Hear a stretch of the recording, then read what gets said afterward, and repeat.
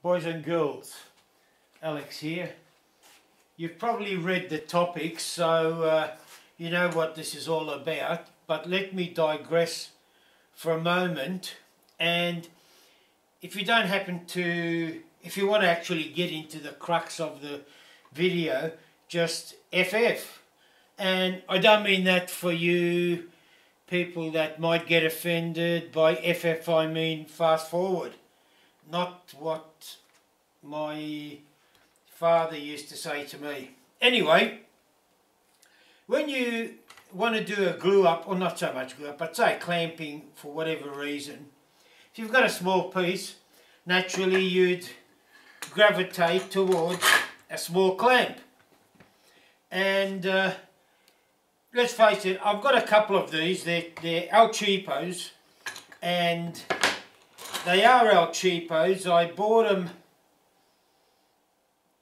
I can't remember when, but I initially bought about 8 of them. I've got about 4 left because they've all broken. So, but anyway, forgetting about that. Now, to invest in the real clamps, Besseys,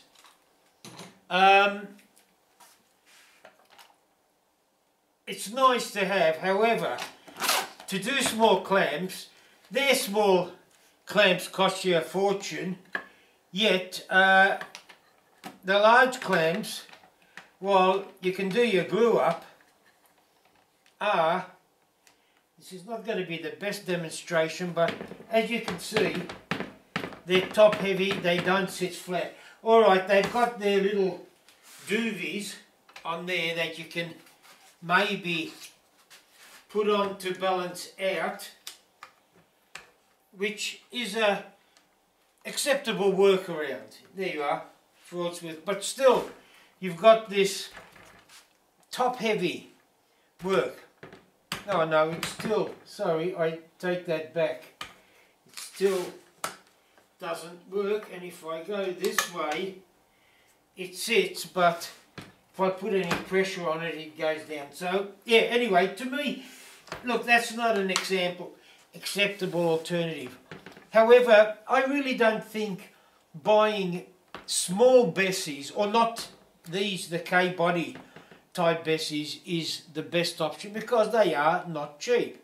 I'd probably be better off going for some Irvings. However, the latest version that's come out are these, what they call Vario clamps, whereby we can actually adjust the head. Oh, hang on, let me get this.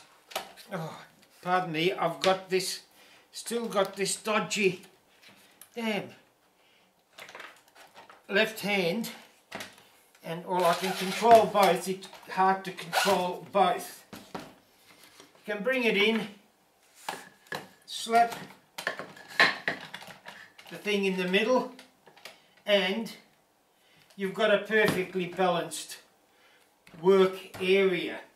Alright, there is an inconvenience. You've got these bloody long arms sticking out, and if they hang over the bench, by God, they do a nice little job on your midriff if you accidentally walk into them, because they just can be quite sharp.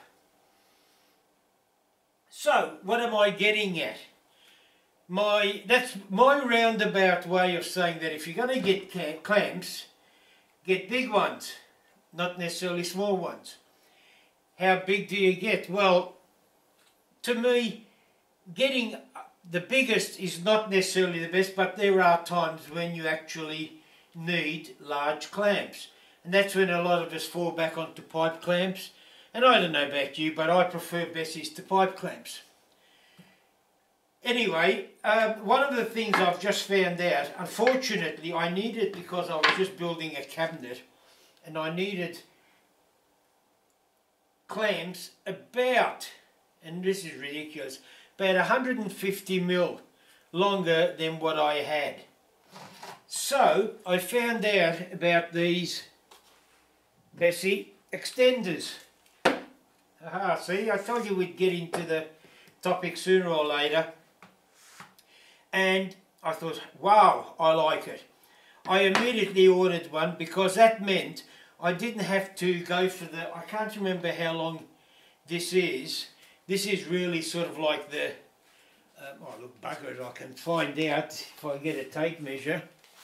I think the largest clamps Bessy make are 98 inches, which is getting close to 3 metres. Not quite, but close. So these are about 1.4 metres. That's the length of the rod. You've got to take off the heads, which might be about another, what, 6 inches or maybe 8 inches. I don't know. But you sort of get the drift. I didn't particularly want to get an 85 just for that, because for a start you don't buy clamps by ones, you buy it by twos. Well, that's a smart way to do it, because it's very hard to put the clamp on one side when you're gluing up and then quickly move it to the other side and move it, you know what I mean. Anyway, so you buy two. And 2 big ones would cost a lot. These were Australian, I think, $40 something, let's just say 40, but in Yankee land or Europe and all that, it'll probably be a hell of a lot cheaper. But anyway, so one of this video is really not me having used them. This is again one of my crazy things of, you see what I see the first time. If it works, great. If it doesn't work, well, I wasted my money. How do they work? You just effectively clamp that onto the end of the thing and you've got a long clamp. Okay, now I'll move over here because I haven't got anything to really try it on, and I really haven't got anything super long to do it. So I've just grabbed myself this long plank, and what I will try and do is see if I can make the clamps extend to the ends and maybe try and exert a bit of pressure and see how they react. Oh, that plank might be a bit longer than what I wanted. Alright, but anyway, in the meantime I can actually use it to set up my clamps, and we'll see how much I can span, because by God you won't get a Bessy to span that bloody thing. Okay, here I am with 2 clamps of my choice. I've got a few of these large ones. I can't remember whether it's 2 or 4 of those, and probably about 4 of these smaller ones, and I've even got a few smaller ones in there. However, I haven't got, oh, by the way, for all it's worth, this is usable on the old style Besseys without these Vario heads. You just use the head on one with the handle on the other, but bear in mind on one of them this is going to be a fixed head, while on this one I can adjust it, but I will pretend it's one of the other ones so I can't adjust it. I'm good at role playing, so we'll see.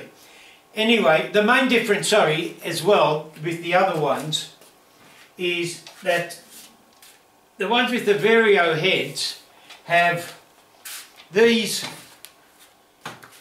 one-hole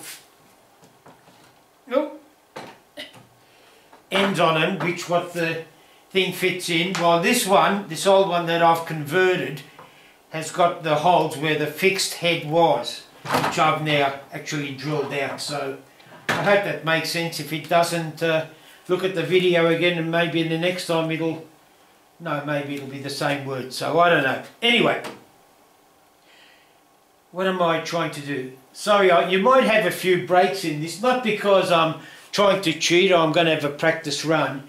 It's just that it might be easier to get to the next stage without wasting film, which is what I will probably do. What I'm going to do is take the handle off one and the head off the other, and then put it into a position whereby I can now put them together. Okay, I've got the head off one and the handle off the other, and I've positioned them in such a way that I can put this on. Now I haven't pulled this apart yet, as you can see. As I said, I like to see you guys see the surprise on my face when it works or it doesn't work. And that's it. So let's try. I'm trying to, I don't know what I'm trying to do here. That goes there, and this one slips in here. I did a little bit of chicanery with this one, but I'll mention that later. Let's have a look-see of what we have, how well the holes lined up. Well, we'll see when we put the bolt in. Well, that one lined up okay, and that one lined up okay. Holy shit! There is a bit of a play between them, which I don't know. As I say, that can go in there and that one can go in there, which will give you a bit more. I'd rather have them snug up against each other. Well, at the moment, that's my theory. Let's crank that up. I don't know. Hang on, I'll zip off, again off camera. I'll zip off and find out what size this is and come back. I'm back, quite pleasant. Actually it's a 19mm ratchet. That's the biggest ratchet, well, the only ratchet I've got in the set that fits it. I've got a few others, but they're all dedicated. So, damn, I should have got a shifter for the other side. Look, that's, to me, is snug enough. If you've, I don't know, yeah, look, I'll get the shifter. I was going to say, I don't know whether tightening this up super tight should make that much difference. But look, it might. After, oh, bugger it, leave the camera on. You can suffer it. Sometimes it's better not to have my face on it. Oop, hang on. Shifter. How do you use a shifter guide? It's been a while since I've used one of these shifters. Oh, sorry, trying to use that left bloody hand. Oh, good God. Hardly got any extra out of it. Don't know whether it was worth the effort. Of course it was. Okay, now we've done it. What I am going to do is bugger it. I've got it the wrong way around. Oh well, look, I'll have to move the camera then, because I wanted to get the what's happening from the handle end rather than this end. And this thing's too bloody long now. In fact, shit, it's, as you can see, well, hang on, I'll try and get onto the camera, loosen up a few knobs that move. As you can see, there's quite a bit of, hang on, let's zoom out, quite a bit of extra length there, and it seems to be matched by the equal length on the other one. So you can see, this is basically made up of my longest Bessy plus my next sized one down, so which basically means I could add another 300mm maybe, or 200mm onto the clamping capacity. Now look, that seems, yeah, I'm a bit skeptical.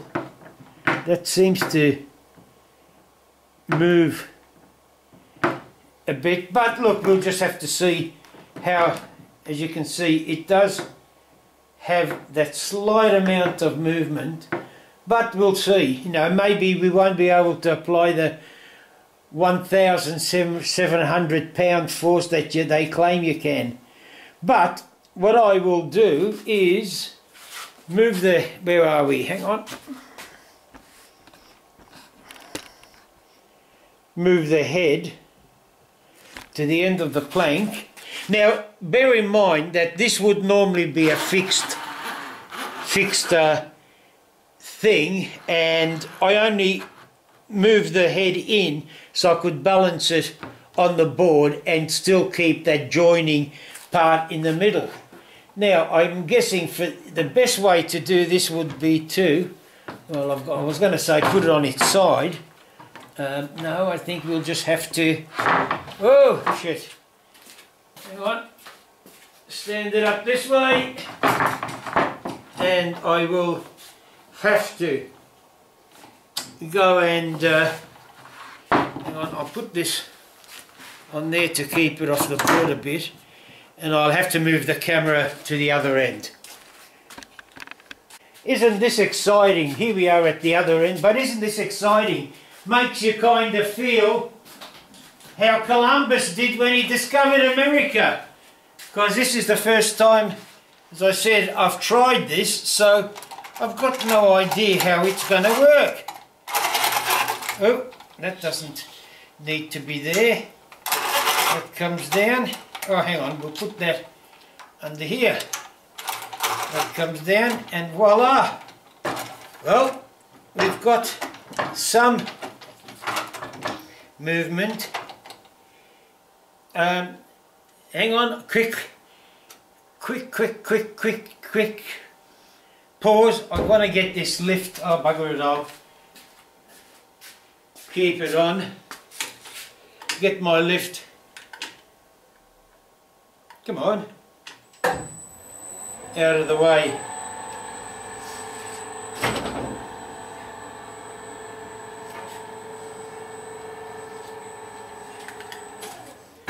Okay. Lucky I'm a short ass, so I didn't have to lift it as high. Let's see what happens when we apply a bit of pressure. Well, I'm twisting it. That doesn't seem to be moving. Well, I don't know. I really don't know what this proves, other than I can, oh, wrong way, apply white knuckle pressure, and that's going to hold. Look. Quid erat demonstratum, I'm pretty sure it's not going to be, this extended one would be as efficient as a single length one. However, having said that, I think that any failure would be more so in just the flex that this full length would provide, and maybe if you look at it the other way, two shorter lengths joined might have less flex. I don't know, I haven't done the physics of it, but might have less flex in than one long length. It's like it's easier to bend something large because you've got more leverage than something small, so maybe two short ones would be more efficient than a full length. Anyway, the main thing is I have managed to span it. I've been able to put in quite significant thing. In fact, I reckon if I, no, it won't dent it, but yeah, look, that's it. Rather than carry on like a bloody pork chop, we'll call it a success. If you like it, buy one maybe, but the intention I'm really trying to say is, rather than go super big and super small, buy the Vario Revos, maybe mid-size, so you can cater for both short, and with these extenders, which as I said, $40 Australian, now at $70 conversion to the Yankee land, you know, you might get away with this for around 25, well actually for probably $25.78. No, I don't know. But, you know, I'm just saying that. And I think they might be made in America, so I've got to pay shipping. You guys don't have to pay. And I don't mean shipping as in shipping in that respect, but import duty, maybe. Anyway, that's it. Uru and keep safe. As I was packing up, I did notice something that should be of interest. When because of the way I said it, I didn't actually notice, it might have been obvious to you viewers, but I didn't notice that when you've got the clamps set up like that, as you would have them set up for glue ups, in other words sitting on their hind short end, this joiner with the red padding actually brings it up parallel or level, horizontal with the rest. So straight away, other than the fact, I don't know whether how flat that is. God, I never want to do this, but I always do.